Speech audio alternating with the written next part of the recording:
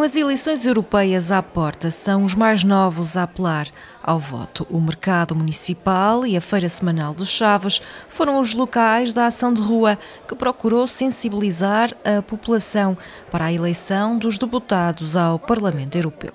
Viemos alertar as pessoas de que o voto para as eleições europeias é muito importante e que ajuda a decidir o futuro do nosso país também, não só de lá fora, mas aqui dentro também. É importante votar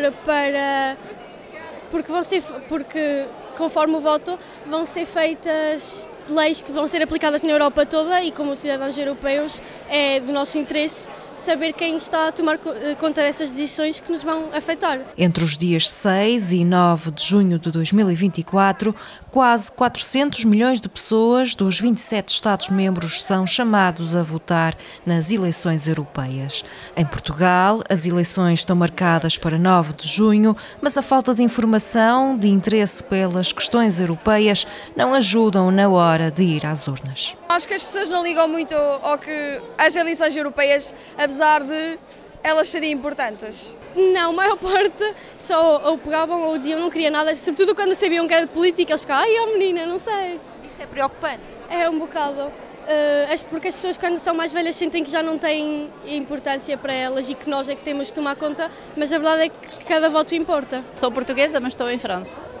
Mais sentido faz estas eleições europeias, não é? Nunca votei na minha vida, não sou pessoa de votos. Nunca votei, vou tentar agora. Obrigada. Sabe quando é que são as eleições europeias? 9 de junho. Os meninos são as nossas futuras gerações, os nossos próximos adultos e é muito importante incutir-lhes também essa responsabilidade e esse dever cívico que eles têm.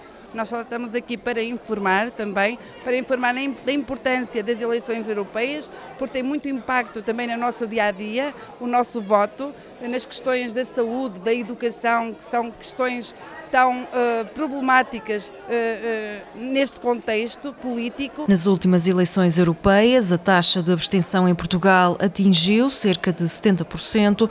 Contrariar a abstenção é um dos desafios da Eurocidade e das instituições europeias. É importante votar nas eleições europeias e que a abstenção, portanto, como em todas as eleições, não é uma parte muito positiva e que efetivamente o nosso futuro também se decide na Europa, no Parlamento Europeu. Guerras, toda esta instabilidade que se vai sofrendo, é muito importante que as pessoas ganhem também uma consciência europeia e eu acho que pouco a pouco, com estas iniciativas, com estes passos de proximidade, conseguimos que efetivamente as pessoas sintam esse sentimento de pertencer não só ao seu país nacional, mas também à União Europeia, à Europa. A campanha de divulgação da Eurocidade procurou apelar ao voto e fomentar junto dos jovens, de chaves-verin, o conceito de cidadania europeia. A ação está ainda inserida na celebração do Dia da Europa e decorre no âmbito da rede Eurodesk, Rede Europeia de Informação.